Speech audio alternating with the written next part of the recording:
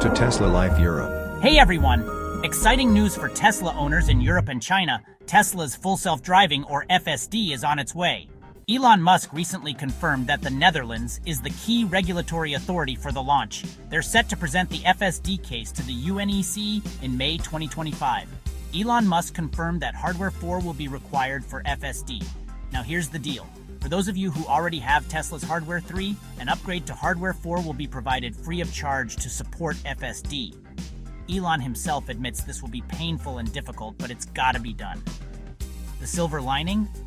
Not many people in Europe and China have bought the FSD package yet, so the financial impact for Tesla should be limited. Plus, those who did buy it will get the latest hardware. Win-win. Let's talk timelines. If everything goes smoothly, we might see the FSD roll out in Europe and China in the second half on 2025.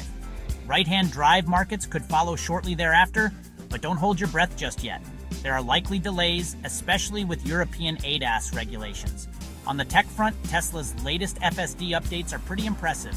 SD version May 2nd 12, released in September 2024, has seen a 3x improvement in miles between interventions. FSD version 13 promises to double this again. Plus, it'll introduce features like driving in reverse. Talk about futuristic. So there you have it. Tesla's FSD is inching closer to hitting European and Chinese roads. Make sure to keep an eye on regulatory updates. Exciting times ahead. Don't forget to like and subscribe for more Tesla updates. See you in the next video.